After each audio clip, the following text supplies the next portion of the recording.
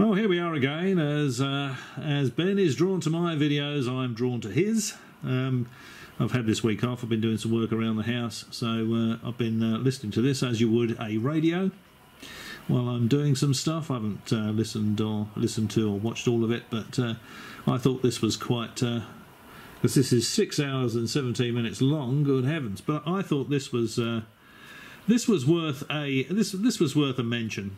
I don't know. I probably won't make a sort of reply video as such, but I might comment on a couple of things. And I thought this was quite quite good, quite funny. Steve Mumbling says on Truth Seekers Northeast 5.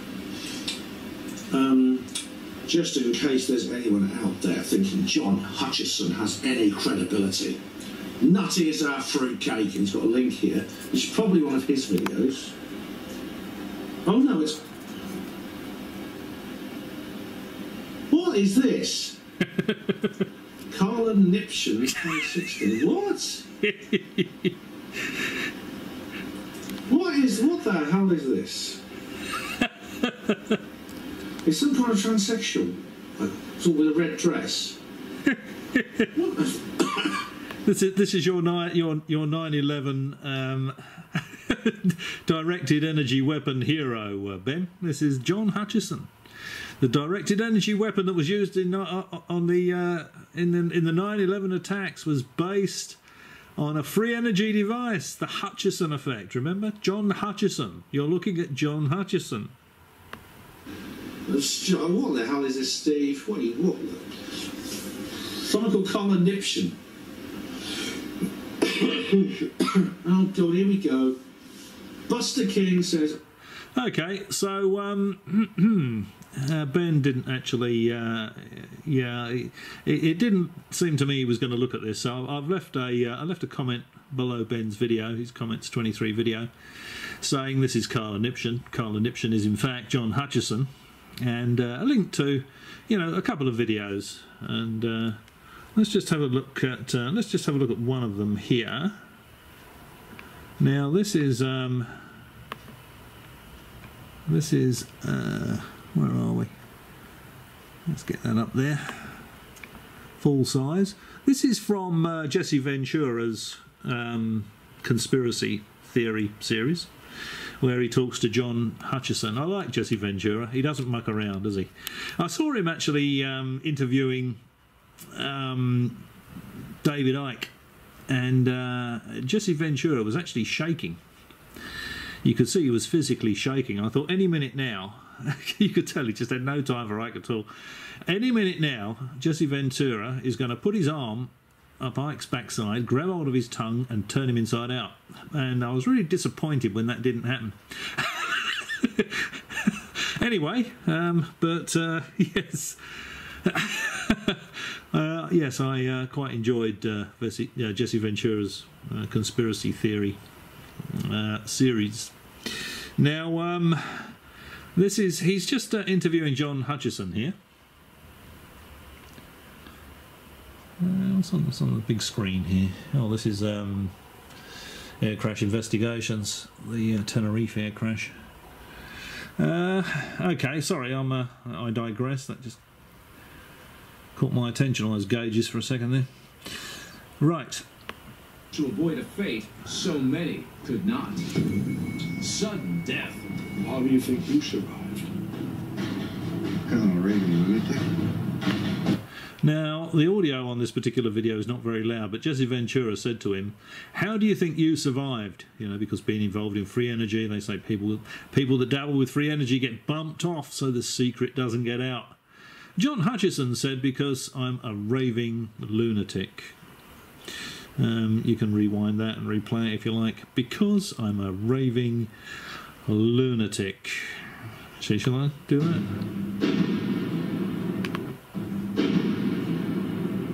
Hello, folks out there. This is Karla Kniption reporting. And here's Ben Emlyn-Jones, super physicist, who came up with the Hutchison effect that led to the directed energy weapon that brought down the towers on 9/11. Karla Kniption.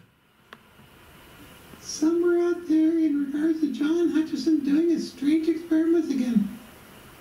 Do you fear for your life today? No, we're crazy. There's a couple of men in white coats. There certainly should be. Oh, hello. How are you doing today? Fine? Fine. Fine. What do you guys want? This call be the Lucy. There we are, John Hutchison, the free energy hero. Ben Emlyn-Jones is free energy hero. John Hutchison. The directed energy weapon that brought down the 9/11 towers was based on the Hutchison effect. And, John Hutchison does actually have a whole channel. That's Karla Kniption. Where is it? It seems to have disappeared. Let's just go to another John Hutchison thing, and that is this. I noticed this the other day, and this is John Hutchison's ray gun. This is John Hutchison shows Russ around the lab and his 25-foot ray gun, which he describes as being omnidirectional. Not much of a ray gun then, really, is it? But if you look at this, his description, of course, is drivel. And if you look at this, he's got a spring. He's got a spring. He's got a spring around here, and he's got another spring around here. This is all meaningless. This is all meaningless rubbish, of course. This is nothing more than a prop. The sort of thing you'd see in a sort of 1950s science fiction movie. And I use the word movie because Ben mentioned the using the word movie or using the word film. Now, movie these days is more appropriate, isn't it? So it's moving vision, movie. Whereas film is long gone, isn't it? Films aren't films anymore. They're all digital files. If you go to the cinema and watch a movie, it's not celluloid film running through a projector. But I digress. Let's just have a quick look at this.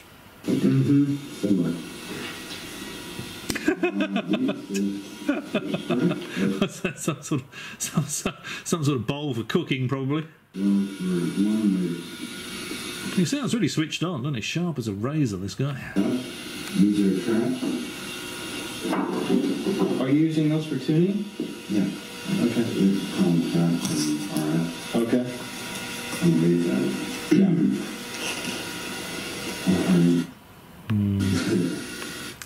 And he's got a cathode ray tube with the screen bolted to a piece of aluminium. This is first order magnitude rubbish.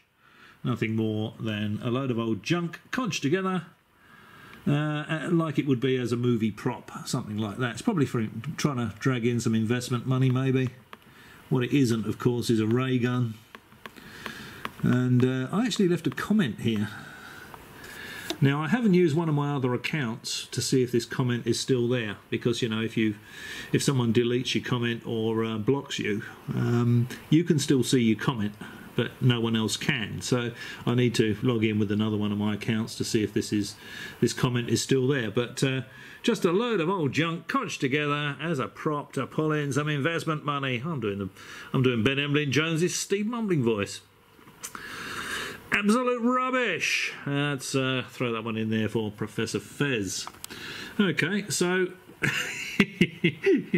I think it's pretty safe to put a line through anything. Put a line through John Hutchison and anything he has to say. I really do. I mean, it's just garbage for it's just garbage for trying to suck in some investment money, I think. Now, oh yeah, I think this is Hutchison's Karla channel. Now, it's a shame Ben didn't look at this really. Karla Kniption, and you can see Karla there with all her old junk that she's salvaged. Now let's see what we've got here. You know what I was watching last night? I watched a bunch of old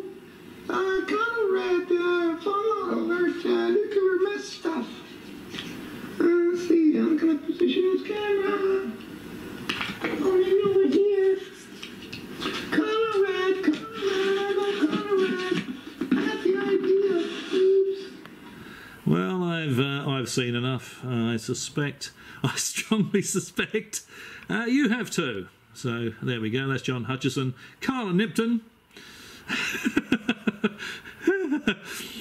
And supposedly the directed energy weapon that brought down the 9/11 Twin Towers was based on the Hutchison effect, free energy, John Hutchison effect, free energy device. So there you go. You can decide for yourself how much credibility you want to give to John Hutchison. What else we got here now? Oh yeah, this is one of my videos. Now, I was surprised to hear the mention of black goo. Now, this black goo thing I thought had died in the derriere. Now, this is one of my videos. Sentient black goo. And this is by Steve Mumbling. But look at that. Can you believe 55,163 views? Are there really that many people that seriously believe there's sentient black goo out there? Is there really? I think this is probably my most watched video. So I won't leave a link to it below, but if you just put in the YouTube search bar, you know, sentient black goo, Steve Mumbling. So that's December the 23rd, 2017, so it's 2018. So that's about a year and a half. And that video has had 55,163 views. Isn't that amazing? Sentient black goo. And this is just a pee-taking video, of course. I don't know if you've watched it, but this is just me. I ordered some sentient black goo on eBay, and I thought I'd test it to see if it really was sentient.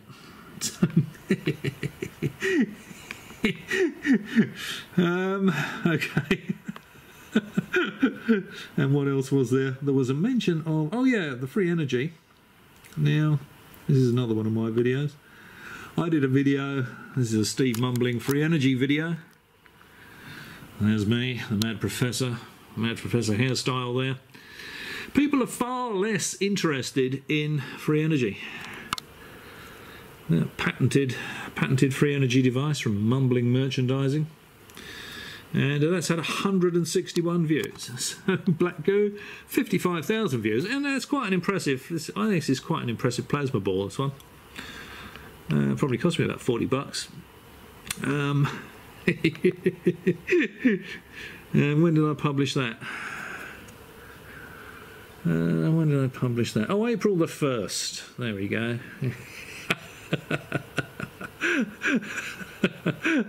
April the 1st, 2018, so about a year ago, and that one's had 161 views. So people far less interested in free energy than they are in black goo.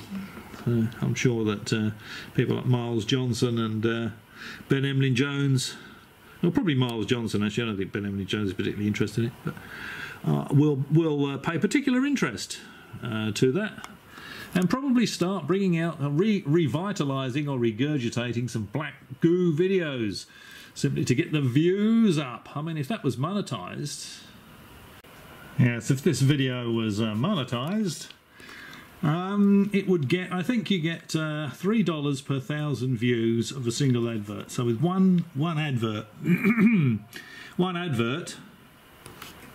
Oh, sorry, yeah, not this one. The black goo one, 55,000 views. If that was monetised, I think you get $3 per 1,000 views. So 55,000 divided by 1,000 is 55. Multiplied by 3 is 165. I would have got $165 for that, for running one ad on that video about the black goo, the one with the 55,000 views. So it's not easy making a living out of YouTube. It's a good job I'm not trying to do it. It's only a bit of fun for me, as you've probably already gathered. You don't see any ads on this channel.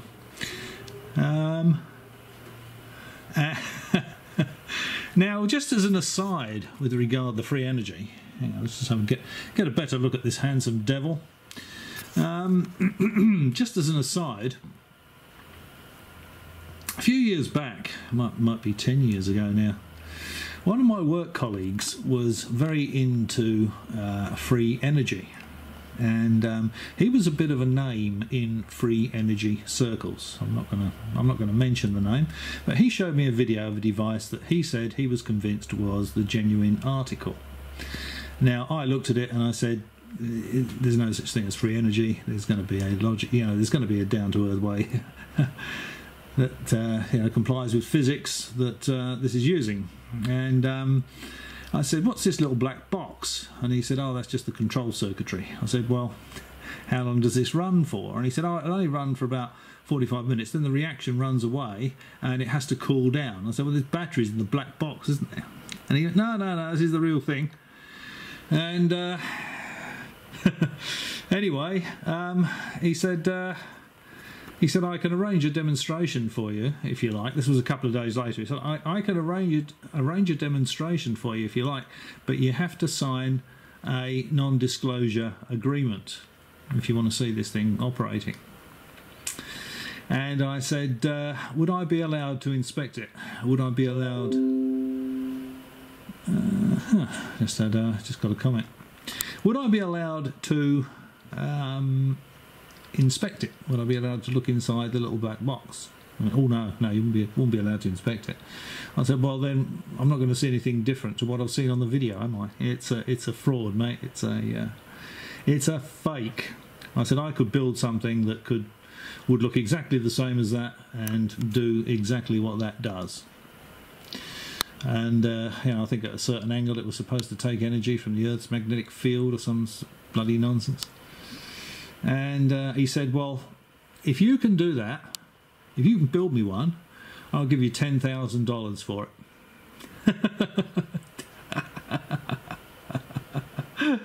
And I said, okay, well, you put $10,000 in an escrow account and I'll make you one.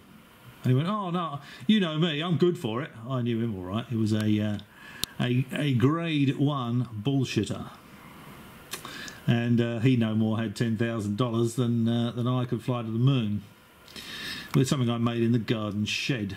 So the question, of course, is, he's a proponent of free energy. He's telling me these devices are real.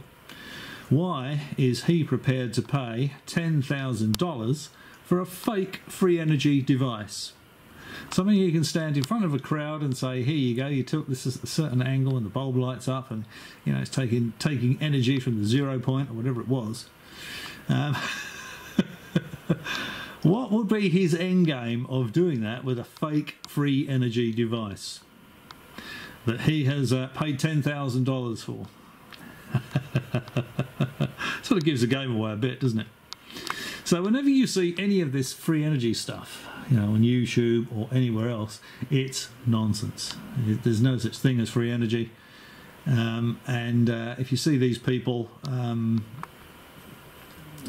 saying all they need is research and development money, it's a con. They're after your money, and you'll never ever see it again, and you'll never ever see a free energy device. Just ask them if they pay electricity bills. Is their house running on free energy? Free energy is science fiction. That is the truth of the matter. Now, was there something else I was going to say about free energy? Free energy. No, I think that sums it up, really. So just think about that for a bit. Someone who's a bit of a name in the free energy game offered me $10,000 to build them a device that appeared to be a free energy device, but wasn't, of course. It was a fraud, it was a fake. He just wanted that as a prop to entice people into handing over investment money. He would have considered his $10,000 an investment had he had $10,000. I didn't refuse to do it on the grounds of morality. I think if people want to believe that bullshit, that's entirely up to them. But I refused to do it because I knew he didn't have, as we say in Australia, a brass razoo, let alone $10,000. If he'd have paid me $10,000 in advance, I would have built him one of these gizmos, and there'd be videos of it all over YouTube, and he'd be scrounging for development money. That's what would have happened there. Anyway, that's just a parting shot with regard free energy.